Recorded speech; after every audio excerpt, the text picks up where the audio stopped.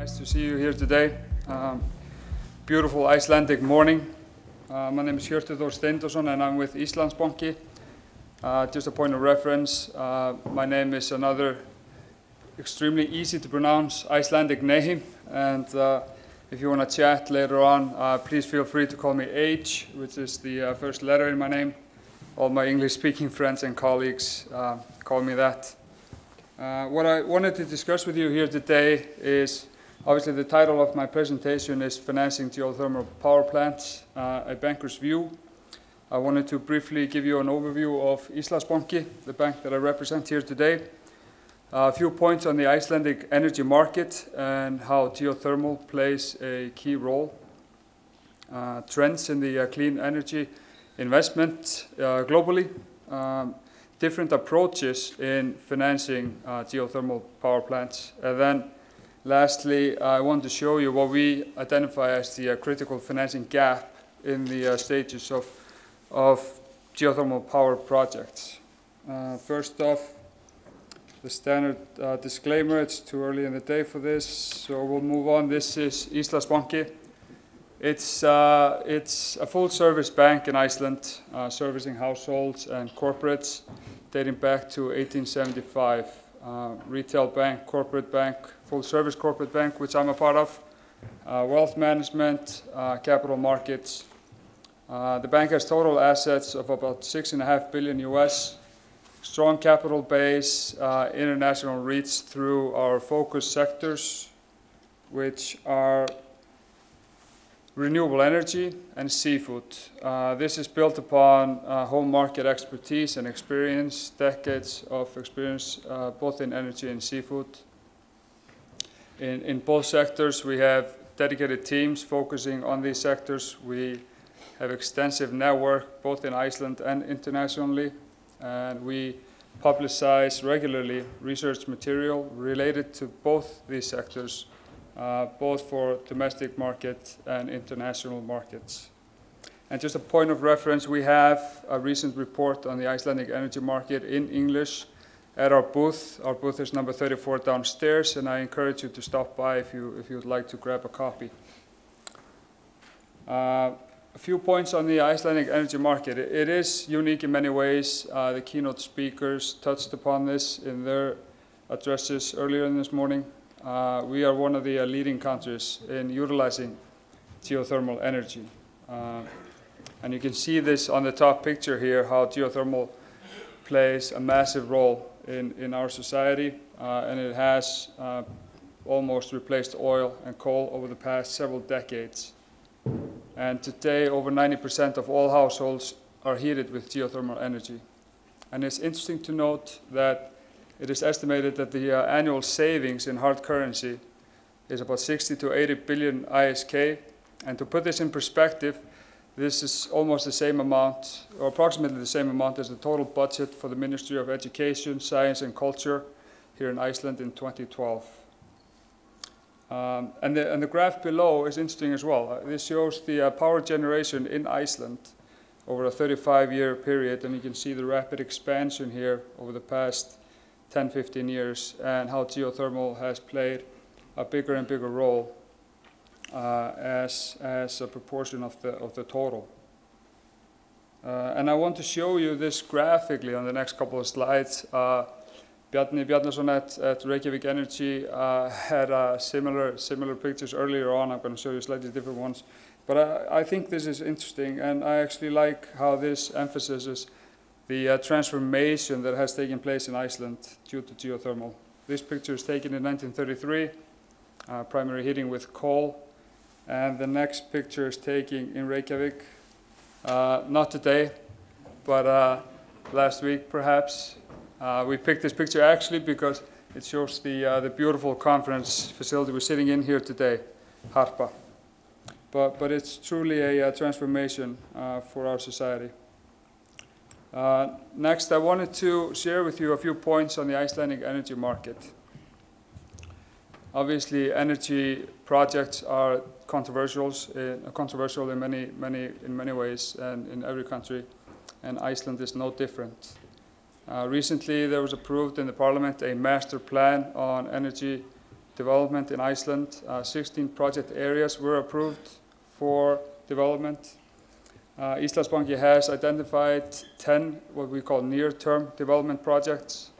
What is interesting is that out of those 10 projects, 9 are geothermal projects. And the estimated capacity for those 10 projects is about 655 megawatts. And for those 9 geothermal projects, it's about 560 megawatts. So it's a huge increase. We estimate that the investment need for those projects is about $2 billion. What is also interesting is that here in Iceland, the energy project development has been in the hands of publicly owned energy companies in the past, and they have relied on financial support from either national or local governments, the municipalities. And due to the rapid expansion over the past several years, as you saw in one of the graphs earlier, they are leveraged. So the question is if there's a need for a different financing approach going forward. There's been talk, obviously, about project financing, involvement of institutional and outside investors in that regard. And Reykjavik Energy, for example, has said that they're looking into a structure like this for their next project. And we believe that's probably a highly likely scenario. Here we have, I want to share with you the trend in global investment in clean energy, just to put this in perspective for geothermal. The trend has obviously been upwards over the past 8 years. And here we see last year alone there was about $270 billion worth of investment in this industry. And the capital came from several fronts, but what is more interesting is where it went.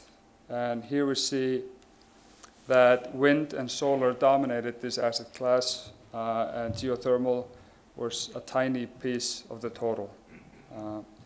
And this obviously ties into some of the addresses earlier this morning, but I wanted to show you this just to put geothermal in context globally. I wanted to share with you how we see the geothermal project financing. There are several different approaches when it comes to financing geothermal projects, and it varies by countries and regions. Here we have 2 different approaches. We have what we refer to as the government sponsored approach, and then the private market approach. It's almost at the end of each spectrum. And we take Iceland as an example here. Obviously, it's close to us, and that's where the government is highly involved. It owns the utilities who actually are the developer of the project itself. The equity is provided either through the utility or through the government or the owner. And then it's construction financing obtained through development banks. The other end of the spectrum is the private market approach, and we take the US as an example. We have private developers who own the project and started off.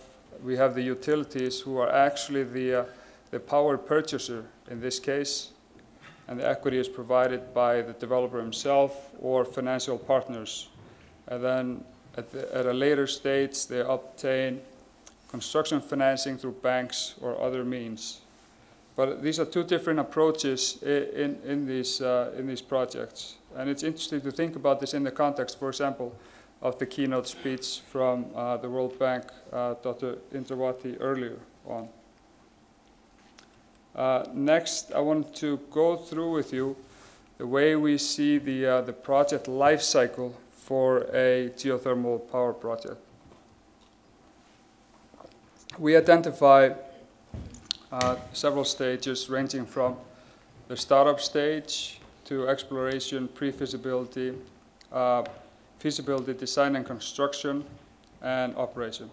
And keep in mind, when I go through these several slides, that this is a standalone project, more of a private market approach in the approach for project financing of geothermal.